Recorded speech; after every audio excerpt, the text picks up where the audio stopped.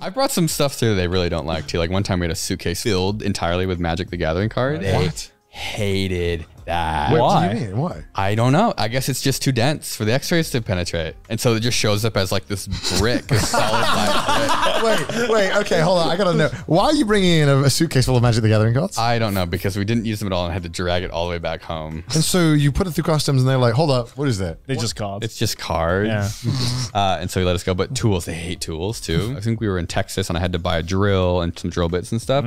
And You can't take a drill in your luggage? No, You're going to tilt the battery out? Yeah. So he's like, you have to check it. And I'm like, nope, throw it in the trash. He was like confused. I'm like, nope, throw it in the trash. Is there anything else in my bag you want me to throw in the trash? Like if there's anything in my bag you'd like to throw in the trash, now's the chance to do it. Then I think he started getting really uncomfortable because I was just like basically, you know, giving him the authority to throw anything away that he didn't like. Right. You know, screw you, man. Yeah. I just paid $80 for this drill. I don't want to throw it away.